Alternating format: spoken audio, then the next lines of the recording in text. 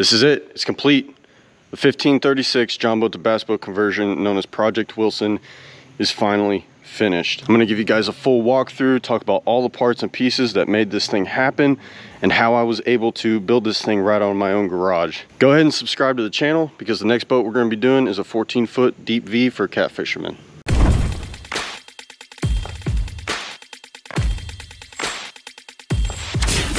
All right, let's go ahead and get started with the trailer. The trailer has been completely restored. New paint, new bunks, new carpet, new tires, new wheels, new lights, new wiring, everything. The whole thing is new except for the winch, the spare tire, and the jack.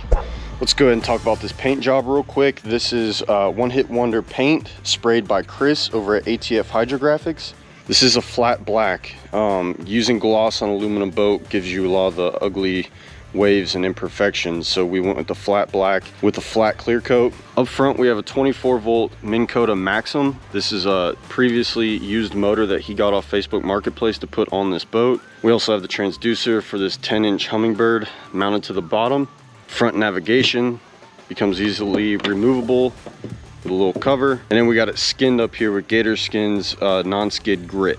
This plastic hatch right here is mainly just for life vests, rope, anything of that nature. This is not a dry compartment. However, I did need an area to run all the wires into, so that's why we had to open up this bow plate area.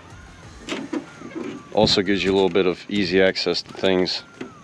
As I mentioned just a little bit ago, 10-inch Hummingbird for the front graph on a ram mount. And then we have our recessed foot control tray made by Nate's Custom Boats. And you can see up under here, we can remove that, and he's got a little bit more of a storage option up underneath there. The framing material is 1.5-inch angle aluminum, 1/16-inch diameter. There is also some 1.25-inch tubing for vertical supports. The subfloor is made of 090 aluminum sheeting, as well as the deck is made from 090 aluminum sheeting. Any of the vertical walls that you see in this boat, like in this cockpit area, is all 050 aluminum sheeting. This decking material is HydroTurf cut groove with adhesive backing. This is the yellow camo option.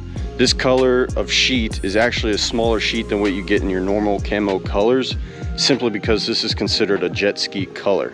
There are 3 compartments that make up the front deck. We have a 10x48 here, a 20x48 in the middle, and another 10x48 on the opposite side. All of the latches are the white cap latches that are locking. There's a few different color options in this latch. We went with the black on black. If we open up this first compartment, we have a deep stow. This compartment runs all the way up to the front of the bow and also gives the owner 3 extra options to hold rods in here. The middle compartment right here, 20x48. This is for storing all of his tackle. You know, there's another way you could have gone about this, is split this up into 2 different hatches, which looking back on it, maybe we should have done, because reaching up to the front might be a little bit difficult from getting to the back. So 2 hatches here probably would have been good. And we have 2 40-pound struts holding this big hatch up. So it automatically slams and automatically opens.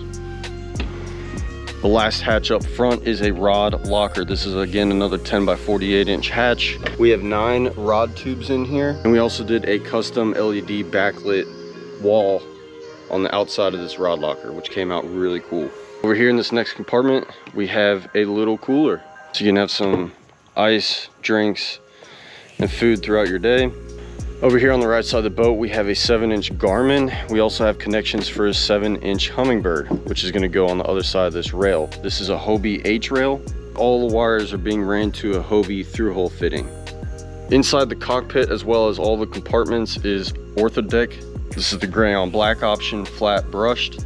We have a drain in the middle of this cockpit. All the water can get flushed out of the center of the cockpit. And then we have our switch panel, a fuse block with negative and positive, a 6-gang switch panel, as well as all your controls for the live well. Speaking of the live well, we have an 18-gallon, all welded, stamped live well.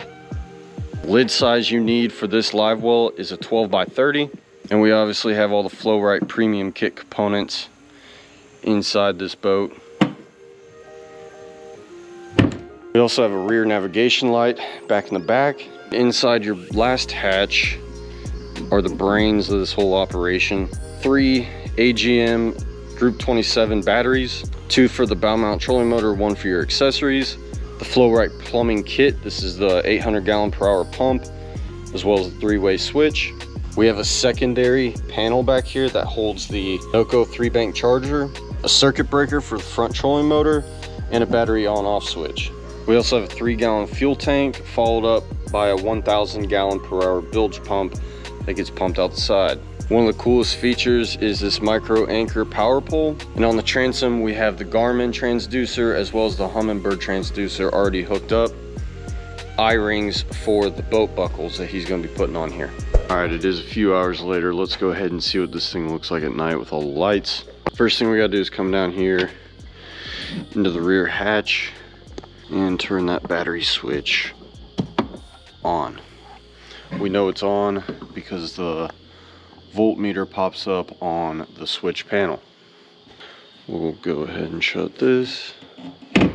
I'm trying to make this so you guys can see as much of it as possible at night, but we'll go ahead and turn on this 10-inch Humminbird. We'll also come over here and turn on the Garmin. We'll come over here to our switch panel. We're gonna hit this first switch, which will be our navigation lights. And we have a front one. The deck lights. Wow. This is the coolest part. We have 2 in the front, 2 in the back. Lights this thing up just enough. Let's go ahead and open up all these compartments. Rod locker. Oh man.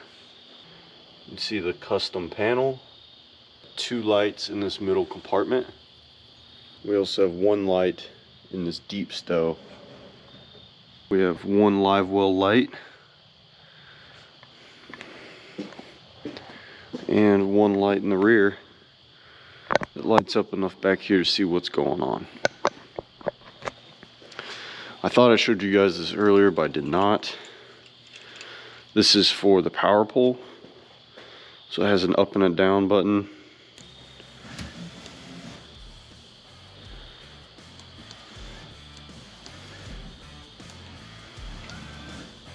That's pretty cool, man. I really like that thing. I don't know how well it holds the boat. It's something I'd like to test, but it's pretty cool. And let's go ahead and show you guys that the trolling motor